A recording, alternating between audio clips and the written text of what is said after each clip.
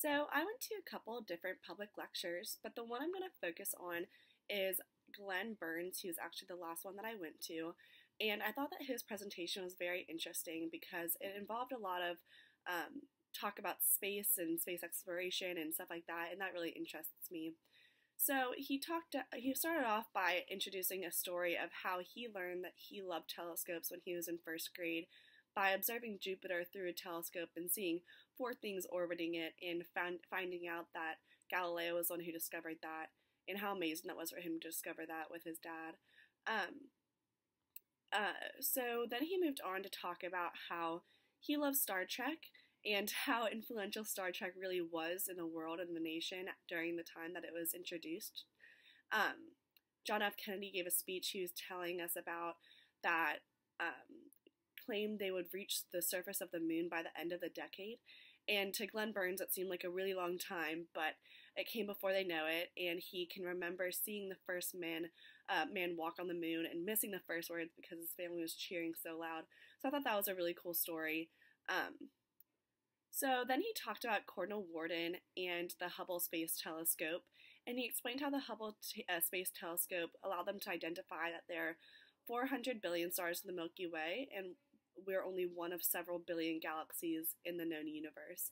So I thought that was super interesting because little do you think about how small humans actually are and how little we are in the universe and in the galaxies and the multiple galaxies. So I thought that was very interesting to kind of get some perspective.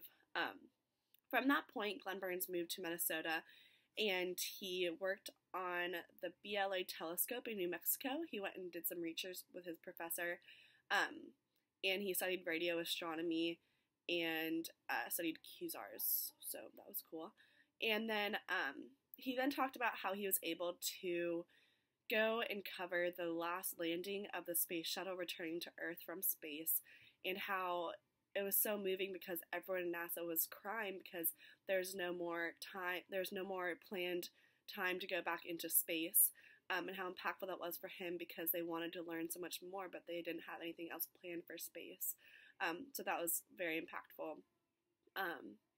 Then he talked about the Tabby star, which was something he found a lot of interest in because there's something orbiting it that was different from anything else and scientists have no idea what it is. So he thinks that that's a very interesting idea and could lead to discovering different signs of life. And he then talked about the new James Webb telescope that he said was launched in 2018, I believe, and how that would be able to possibly look back a few hundreds of thousands of years after the Big Bang, which would be very impactful.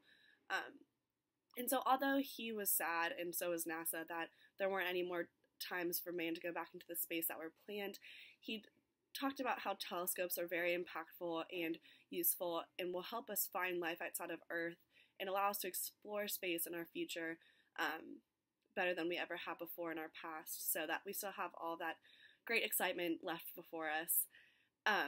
So I thought this public lecture was a very, very moving and inspiring, and put the Earth in perspective a little bit for me. It related well to what we had talked about in class. So we have talked about comets and Earth rotating the sun and force of gravity and torque and momentum and angular momentum and a lot of situations that dealt with objects moving around one another in space. And so getting to know more about telescopes and the history of space exploration and how we know that comets and planets orbit in this way, getting to know more about that and the history of that through this lecture definitely opened up my mind and let me learn a lot of new things that dealt with the topics that we discussed in physics class this year.